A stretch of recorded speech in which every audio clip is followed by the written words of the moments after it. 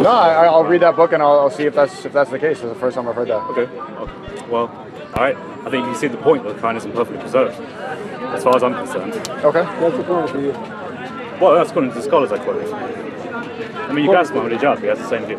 Because the question is, which one is divinely revealed? Is it king or is it Allah? Well, it gets a bit more complicated because there's supposed to be 7 Allah. Also, keep in mind that you guys are Christians. You guys misinterpret everything. That's why would called you take your ad hominem. That's not take a man as God. Why would we take ad hominem? Why would we take your... Calm down. No need to attack someone. No, I mean, it's just common sense. Ad hominem means that's a against poison. the man. It's a fallacy that people use in debate when they can't actually address the point. I'm having a conversation. So let's address the point. So according to Islamic Sunnah, the Hadith, Muhammad says there is 7 viable different ways that you can recite the Quran. They're called the Aruf. And I can get the Hadith, it's Sahih Bukhari and others as well. So that must mean there are 7 valid ways of reciting the Quran. But according to your scholars, there's 10. How did that happen? That's the first time I'm hearing that. That's interesting. Yeah. You should look it up.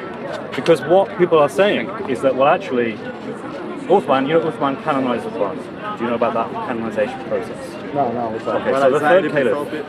People like that. Yeah, so Uthman put together a committee around 652 time to around 656. And he put together this committee to collect different Quranic materials from different places, because there were reports of people arguing about what the Quran was, because they differed.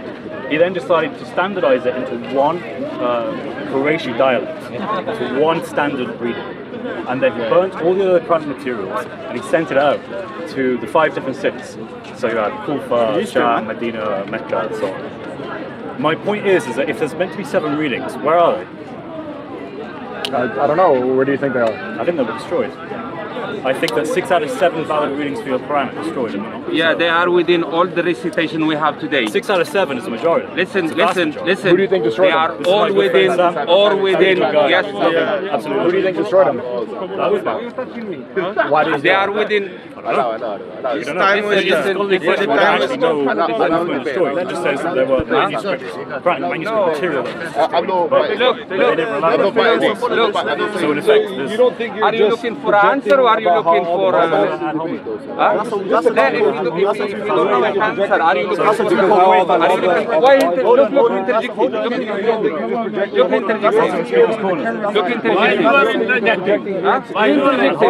interject? That's a too-cold way fallacy. Whether it was or was not the case that the Bible was preserved or not. But that's why I know about Christians. You guys just project your insecurities about your religion onto Muslims. Hold on, that's a too-cold way fallacy. If we're asking about the Quran and then you say, well, what about the Bible? That's fallacious as well. Have you guys done a basic logical fallacies? I'm a conversationalist. I don't have do you want to debate? I don't know how to debate. I just know how to conversation.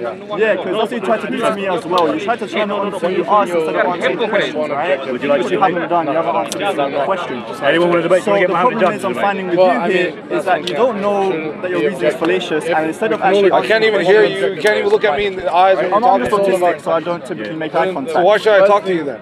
Oh, you can't talk to me because I'm autistic? You clearly have issues. Right? Oh, so like Hamza, you like to be ableist. 2 Muslims now. Right. So the thing is, shocking action from an Islamist making fun of a guy with disabilities. This is standard behavior from them. The second Muslim apologist who likes to be ableist and make fun of me for my autistic spectrum disorder.